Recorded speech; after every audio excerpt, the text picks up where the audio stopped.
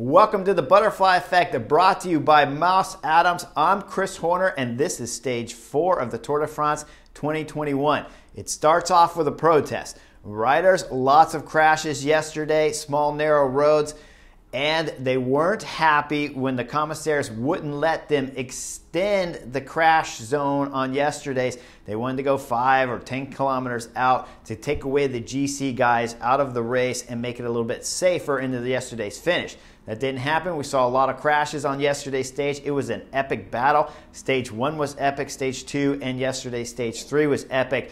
Today, all of the tension and the stress that the riders have been feeling has gotten a little bit too much, and so they're going to have a protest at the start line. They're just going to hold off for a couple minutes, and then they're going to roll out for the next 10-15 kilometers until a two-man breakaway. Perechon from Cavendish and Brent Van Moor from Lotto, those two riders get away. Want to point one little thing out about Lotto. When Brent Van Moor got away, it's his teammate back there that's opening up the gap. And so a lot of times people ask how much teamwork helps. These little things is why you have teammates, and this is what makes teamwork so fantastic and a great experience within the team, spiritual-wise and just energy-wise. And with the crash and, of course, the departure of Caleb Ewan from Lotto yesterday, they're on a mission to show they still got spirit in the Lotto team, so they're working together as a team. When Brent Van Moor gets away with Perechon, it's his teammate back there that's opening up the gap and allowing that to happen. There's a little more teamwork to happen at the end. Now those guys will get out, those two riders will get away, and they'll get no more than 3 minutes as the teams behind are chasing and keeping everything on a tight leash. With 15 kilometers to go, Brent Van Moor attacks Perechon and starts going away solo on the stage. Now, I'm at NBC, like you folks know, and at that point in time when I saw him jump away, the gap is just about 40 seconds, and we're talking 14, 13 kilometers to go. I thought this is a great time. I'll go to the bathroom. I'll come back in, watch how the tactics play out for the sprint, because certainly the stage is coming down to a field sprint, right? But that's not going to be the case. I come back from the bathroom run, and all of a sudden they want me up on the desk. Now a few more minutes have wasted. I'm on the desk. They flip the TV on, and they start talking about Brent Van Moor's chances of winning the stage. Why is he going off solo? I'm just talking about, well, hey, he's going to get away. Of course, he's got team sponsors. He's going to get some TV time. But no, he can't stay out there to the finish. Christian Vande Velde throws in the wild card there, and he says he's going to make it to the finish. When Christian Vande Velde says that, I look over at the clock. Remember, I told you, I walked away when he was attacking at 40 seconds, and now I come back and I look at the clock, and it's about 1:10. He's got a sizable gap, and instead of it being 14 kilometers to go now we're talking about 8 kilometers to go by the time I jump off the desk and get a real chance at looking at the time gap, and I see he's got minute 10. Wow, we got an exciting finish. I'm thinking, yeah, he's still going to get caught, but we got an exciting finish now. Behind, though, the teams aren't getting that organized. And again, the Lotto teamwork is putting on a display back there. Whichever team is on the front chasing, they got 2 Lotto guys behind those guys disrupting the chase, and none of the other teams, especially DSM, they're near the front, but they're still staying behind the Lotto guys, and they're not actually getting up there starting to help with the Deceuninck Quick Step guys that are up there chasing. And so with DSM holding back and with just a couple other teams up there chasing randomly and the Lotto teamwork that's really helping Brent Van Moor stay off, all of a sudden it's starting to look realistic, like Brent Van Moor can make it to the finish, where everybody's getting excited in the studio, even the camera guys who don't watch cycling, certainly never spend much time watching bike racing at home, but they've been watching a lot lately today. And so all of a sudden, everyone's excited in the NBC studios, and we're starting to cheer for Brent Van Moor to make it to the line. With 1.3 kilometers to go, Julian Alaphilippe jumps on the front. We'll see him look over. He comes up to the front. He looks over like that to get his teammates on. They latch on, and Julian Alaphilippe just starts sprinting. With 1 kilometer to go, Brent Van Moor is up the road, and he's got a legitimate chance. We're talking about a 15-second or so gap, but the field is just have him in sight. But you got to remember, this kid is strong. He already won the opening stage at Dauphiné earlier in the season, and he won it solo and held off the whole group. And now here at the Tour de France, after Caleb Ewan crashed out, he's doing a fantastic job of holding everyone off to the line, and we're all cheering for him in the studio.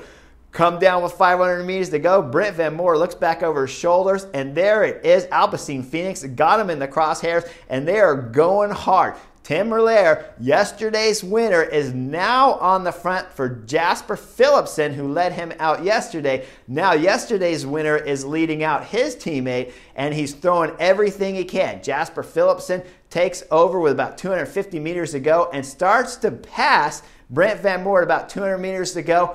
And then out of the blue, it's Mark Cavendish, and Cavendish is on form.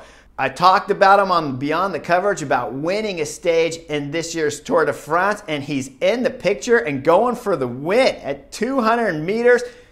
Philipsen passes Brent Van Moor, and Cav is just behind, threading the needle as he's passing between Case Bowles, the DSM sprinter, and Brent Van Moor, the Lotto rider, coming back. And Cav threads the needle there and does not connect with either of them, but loses a little bit of pedal stroke as he has to back off to Philipsen, who's just getting a little bit of gap. Cav accelerates again, threads the needle between Case Bowles, the DSM rider, and Brent Van Moor, and now he's in a drag race with Philipsen going for a win at the Tour de France on stage 4. He pulls up even with him with 75 meters to go, and then pulls away for a win at the Tour de France.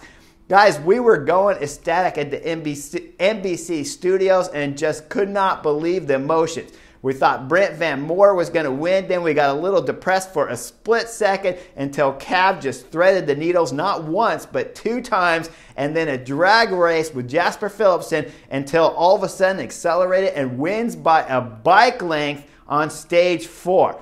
Cannot believe it. Cav, 30 Tour de France stage wins in the book already, and now he's added another one. 31 stage wins at home right now. Eddie Merckx, you better be getting worried because Cav is on form.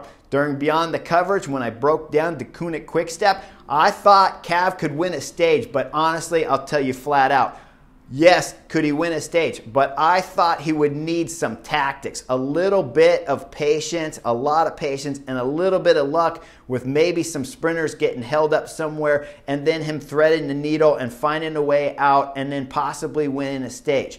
Now, when I watched him win today, the first thing I did after he crossed the line, I turned around behind my shoulder and I said, Paul, we better start talking about him possibly evening up the record of Tour de France stage wins with the legendary Eddie Merckx, because he only needs 3 more, and he just won today by blowing everyone off his wheel and winning by a bike length on an uphill drag with having to thread the needle not once but twice.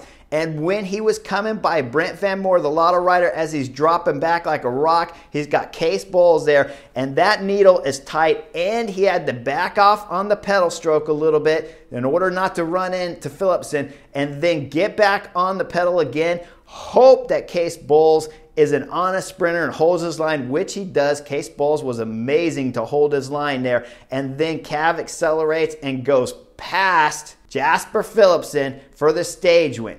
Behind Buhani, who's following his wheel the whole time, gets second on the stage. Philipsen third. Fourth, Michael Matthews. And fifth, Peter Sagan. Now this is crazy, right?